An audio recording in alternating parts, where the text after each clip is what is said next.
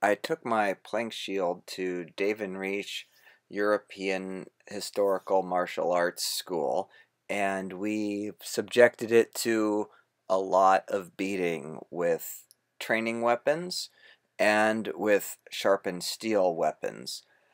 I'd like to thank everyone at the school, especially John Dietzel and Stephen Fick, for being willing to do the live steel testing on the shield. Both of them are teachers at the school and have over 40 years collective experience with sword fighting, so you know that those hits are real hits. I think that you're going to find this is a fascinating video. You're going to see the legendary shield binds the sword move, and I can reassure you now with definite confidence that that is a thing. As you can see from this still here, we didn't do any choreographed planning, contrived situations. This is John swinging at Stephen and Stephen defending himself with the shield. The shield came out okay, and I think with a few modifications would be perfectly serviceable. You'll see it being subjected to steel training weapons, sharpened steel weapons, as well as a good volley of arrows. So sit back and enjoy the carnage. Thanks for watching. This is the center grip shield that you can buy commercially. It's the lightest I could find. It is just over 9 pounds. About 30 inches, 29 inches. This is one that you reconstituted, yes? Yep. So this was an FCA shield? Modified plywood, yep. Okay, so this is a traditionally made plank shield. You can see the lines across the back here. It's got a natural linen backing that I hide glue reinforced. It's got a front goat hide facing that I applied with hide glue, then put layers of glue on top of it. And the rim here is 4, 5, 6 layers of horsehide, 2 layers of goat hide, and 2 layers of linen reinforced by glue wide across this way. What else do we want to do? What's the wood? 30 inches, I believe. And it's made of balsa wood. Balsa wood, yeah. I used balsa wood on purpose because it's the weakest wood that I could think of, because I wanted to test the plywood ones and use them more quickly and agilely than we could. All of the plywood shields I found this big weigh 9 to 11 pounds. This one weighs 4.8. 4.8 pounds. Less than I thought, actually. For this big a shield. We're going to start off with dull three-bladed swords. They're going to be swinging at me. I'm not going to have a weapon. I'm strictly defensive with my shield. And I'm going to be using the shield as I start to the fight. After the dull swords, we're going to try this out with some sharp swords. That's why I'm wearing the mail. Not to look cool, although it helps. But we're going to be swinging sharp swords at me, so I want to have the protection against cuts. One of the things that's been really important to me is that we have somebody testing it by actually holding it, because I've seen shield tests where they take the shield, they put it on the ground, and they start acting on it. So it's like, oh yeah, of course, like that, or they tie it to something so it's fixed.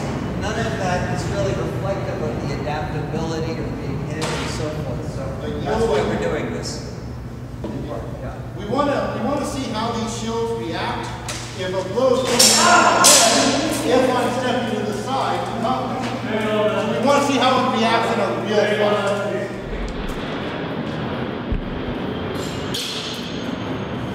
Swing hard, swing at you.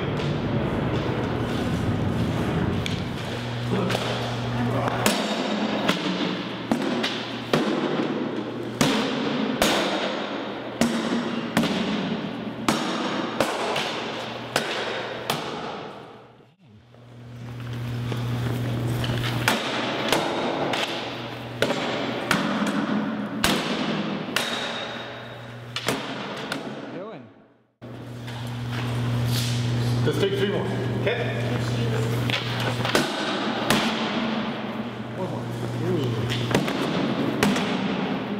So here we go right here, and then the glue is kind of popping off, so I'm going to have to add some sort of stabilizer to the glue so that it doesn't just crack and fall apart. But that, look at that, that is almost nothing, really. That's not even hardly a dent right there. So my edge is good, but this is pretty much not. So what was the experience? While I was defending with the shield, I love the weight. It just moves, and there were several times when John was swinging at me that I could feel myself defending, and I still had plenty of time to throw a counterattack if I had a sword and was attacking. It's so fast and so mobile that I can put it anywhere I want without using my shoulder and throwing it out of position for the next action. I think the only defense I missed was one of the final thrusts. I think that's the only thing I missed on this. When I was taking the impact on the shield, on the rim, it was pushing down, but I didn't feel any flex or any break or anything like that. I did see out of the corner of my eye little chips flying off, but that was the glue. That's the glue. How'd that feel to you? So to me, as an offending attacker point of this here, that thing's just magic. I'd throw a cut somewhere there, he'd go for to make him go after it so I could transfer to another point and he'd just flick it on up. So watching how quick the shield could travel was amazing. Another piece to me is when I was swinging at him and getting sensation impacts and transferring back to me, I could actually feel the shield flex a little bit under the impacts and then kind of push back a little bit, which is really interesting. I think that's what broke this. And I think that's actually what fractured through here as well. So I was seeing little bits and pieces fly a little bit there, especially when I was going with flat impacts with my stabs at him. When he'd catch it here, or if he'd catch me in a wide impact, so I'd actually hit here and roll a little bit, so I'd actually get more impact to the flat. Which we don't even see. We see one right there. Yeah. We can see one cut mark right there. One little one. What's that? We can see one little cut mark right there. Oh. See the brown on Fenris? Yeah. All right. And these are thrusts, I think. Yep. Okay. Yeah, this is specifically, I know this is one of my thrusts right here. Fantastic. It didn't go through. No, not at all. For sure that would be the. So now we're going to be moving to a sharp sword with thrust and cuts. Again, that's why the halberd. This is the sword we're going to be using. It's an Angus trim early period sword, 1300s. I can never remember the oak shot typology, so hey you guys, give me typology. But this is the edge that we're using against this shield, where that is hide glue, balsa wood. And paper.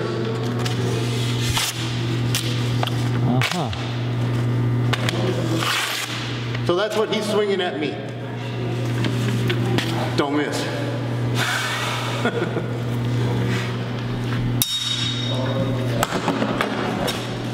And again, Go for it.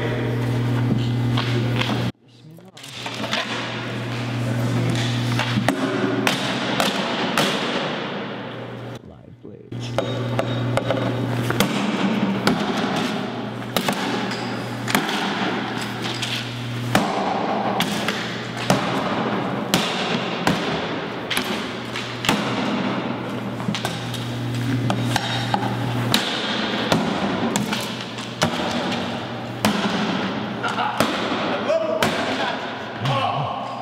That's throwing me.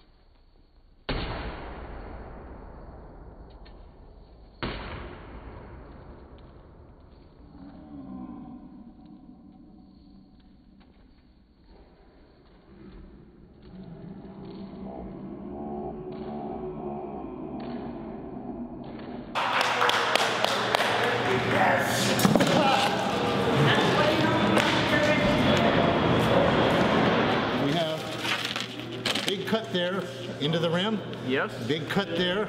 Big cut there. That's by far the biggest cut.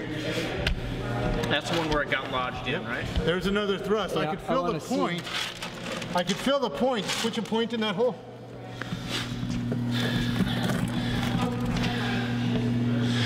What you will never get on shield tests when they post it, when they stick it to a post, go and pull it out, please. Yeah. Every time he did a thrust, I don't want to be in front of that point, so give me a slow thrust.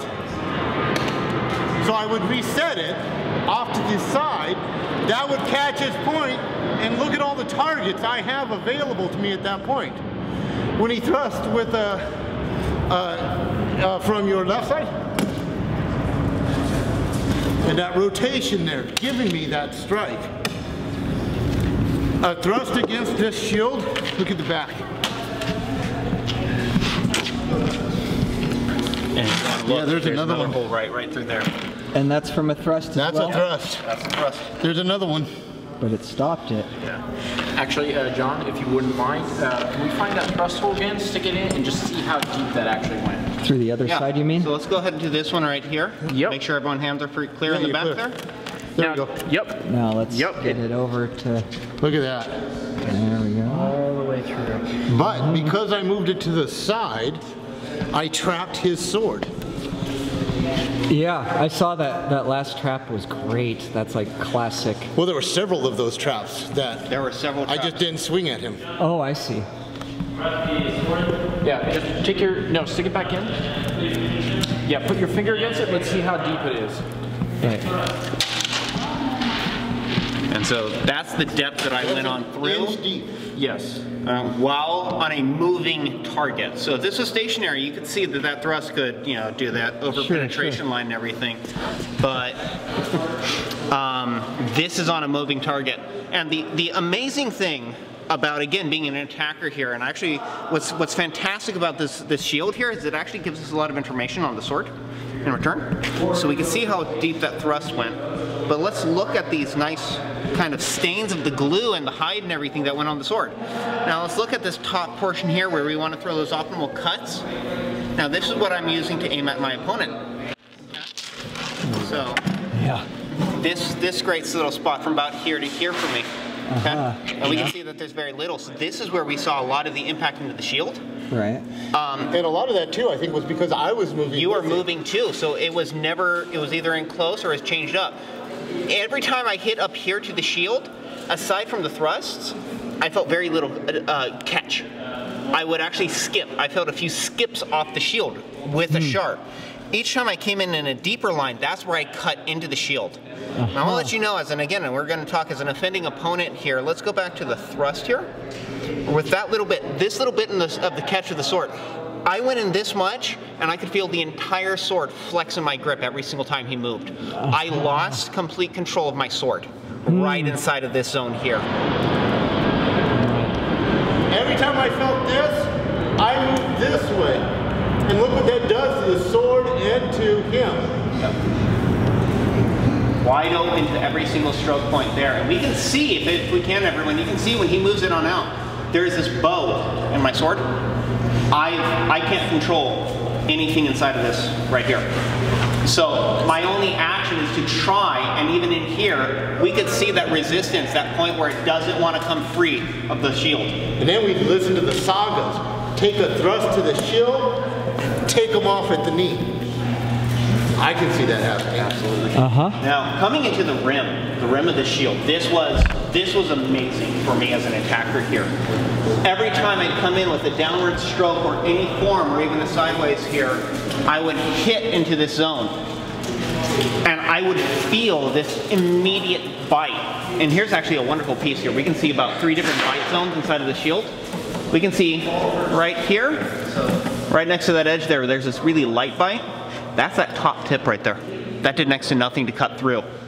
But now we see right beside it, that's me getting closer to the middle of that blade, and that just hacks into that position. Every time I cut into his shield, I had no control of my sword. Look at this one right here. Yeah. Now let's look at this one right here. Now this one went really nice and deep because it went from here. One, right? This was the second to last, here to here. And this one just hacked in there. The moment I bit inside of here, if he had another weapon, I was gone for. I was done immediately. Now we can see what just happened here. Look how far into that my sword just went. If I've got a shield, I'm hoping to gosh, but yeah, I'm taking that. you're taking that right arm. there. And the moment my shield bites in here, how fast am I going to be able to get mine back in play here? I don't know. And every time, look at this, rolling the shield. I'm trying to get this back. He's going to roll it, twist it. I have no chance of getting this back in play.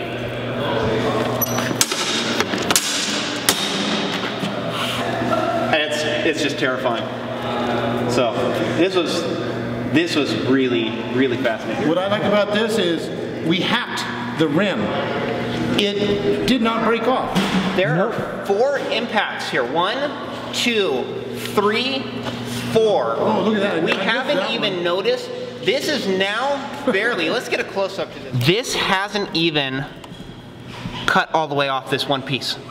So I'd like And when we're done. that is balsa wood, by the way. You can scratch it with your fingernail. Yeah, and look at that. Look at that. This is a sword against one of the weakest, lightest woods out there. I'd like to take one more swing. Give me a berserker swing, and I'm going to step out of the way and hit the shield. Ready?